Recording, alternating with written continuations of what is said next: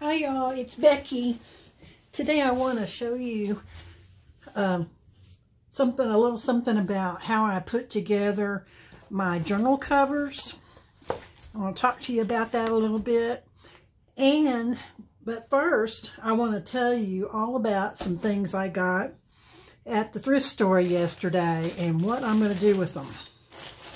This right here is 16 yards.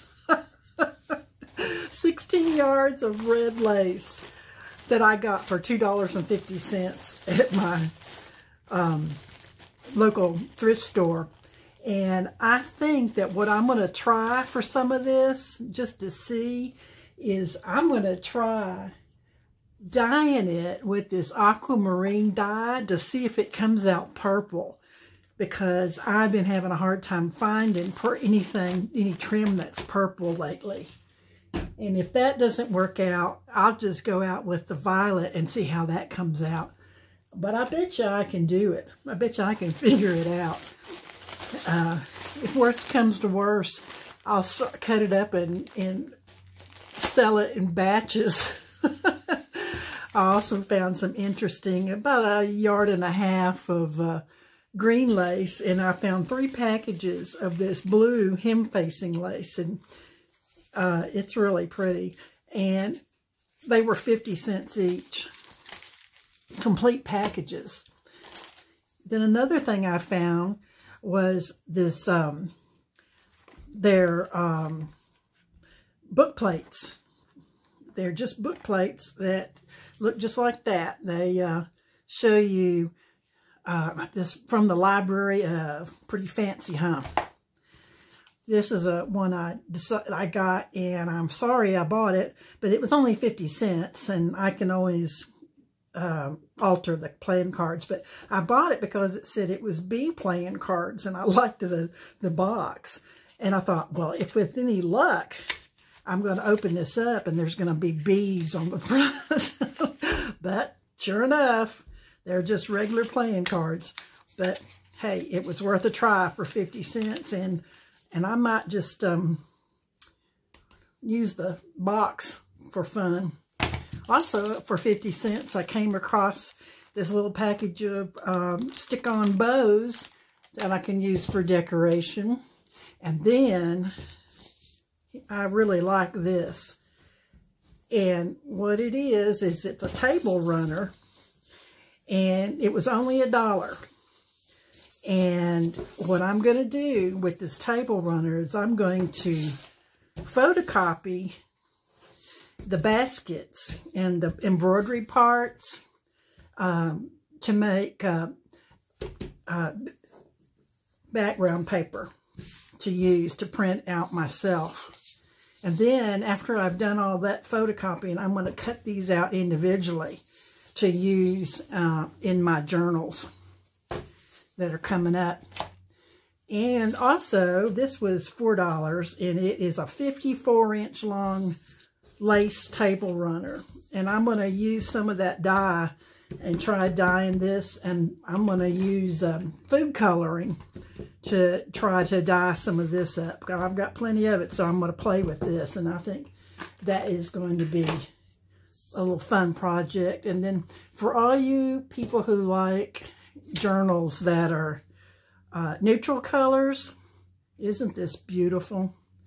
$2 for 5 napkins. I thought that was a great deal. And then I got the placemats, 2 for $1, and same pattern. And I thought that is so pretty. But since I don't like to work in neutral colors, I may put some of these out for sale or to trade in Happy Mail or something. Another idea I had was try to dye it with pink. Put a little pink on it to give it a pink color. And it should come out kind of a dusty pink. And I may try to use the inks to dye it. And I'm going to play. These are all playing for play and to cut them up. And here's another big piece of lace I got. 31 inches by 31 inches. And it is really another piece of neutral lace, but it's really pretty. It's kind of stretchy. And there again, I don't like this. This one's a little yellow for me. So what I might do with this one is consider dyeing it a different color. I could do this one with some blue, and when I put blue on it and it's so yellow, it may come out green, which is fine with me because I like to use a lot of blue-green in my journals. This is a 34 by 38 inch piece of lace that is navy blue, and I haven't opened this one up all the way, but it is just lace, navy blue lace, wrapped up in there, hiding from you. Okay, now I want to talk to you a little bit about how I decided to make journal covers using paper for the cover, as opposed to some type of fabric or something that's more heavy duty. And this has worked out pretty well for me, making these covers. And this is just a paper that I used, and this happens to be from a from the drop paper just like this that's underneath here. It's a little heavy. It's just Strathmore sketch paper, a big old sheet that I've got. I bought in a sketch pad this size, and I use it underneath my acrylic and ink paintings, and to wipe off my brushes, and to test out my ink pens and all, you know, to see how they're going to work, because I use a lot of those in my artwork. So then once it gets all full and all messed up, I may add a little bit to it with some spray inks or something. And then once it's full, I will just tear it and cut it up and use it to put on the cover. Now, I do my covers with paper, and this one and most of my journals, it's a cereal box that I cut down. And then I just glued the paper onto it with Mod Podge. One important thing, though, when you're working with paper for your journal covers is you've got to seal it, or else it's going to get damaged and it's going to start tearing, no matter how good that you put it down with Mod Podge. So if you don't want your edges all frayed up real fast, what you need to do is seal it. And what I do is I take mine outside and I give it multiple sprays on the outside only, but multiple sprays with the semi-gloss clear coat spray. This one happens to be Rust-Oleum, but Krylon or even one of the more expensive artist varnish sprays is good, but I give it at least 3 coats, sometimes 4 or 5 on the outside, just to seal it when it's all done. And the next thing I do after I've got this thing all together is I have to decide on what type of closure I'm going to do. This particular one I haven't decided yet, but the reason you want to do it when you first make the cover is because some of the closures need to be added in before you sew in your signatures. For instance, if I'm going to punch a hole and use an eyelet to tie ribbons through here, I want to do it now before I have my signature sewn in.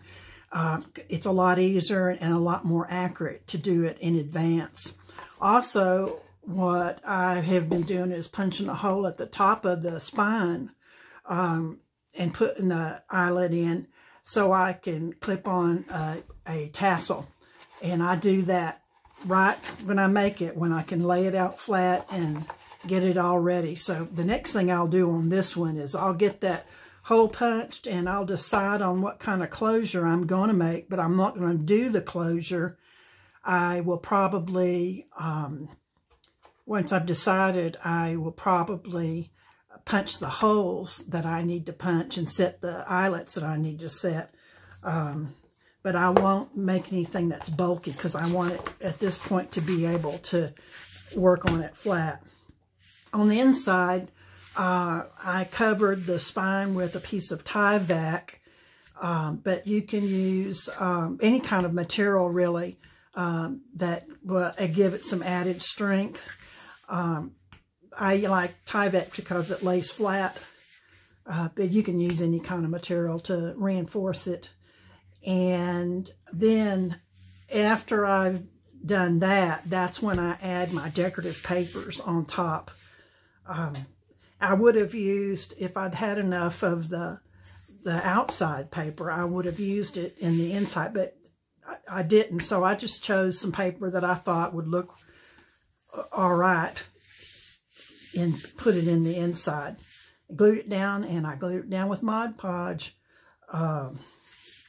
But I put a really thin coat down on the book first, and then I put the paper down, and then worked out all the air bubbles. I'm still not perfect at doing that. Okay, well, and I got the signatures all ready to go on this one, and so I will probably be sewing in the signatures, and I have to decide about the closure first, but I'll be sewing in the signatures and making a spot for my tassel next.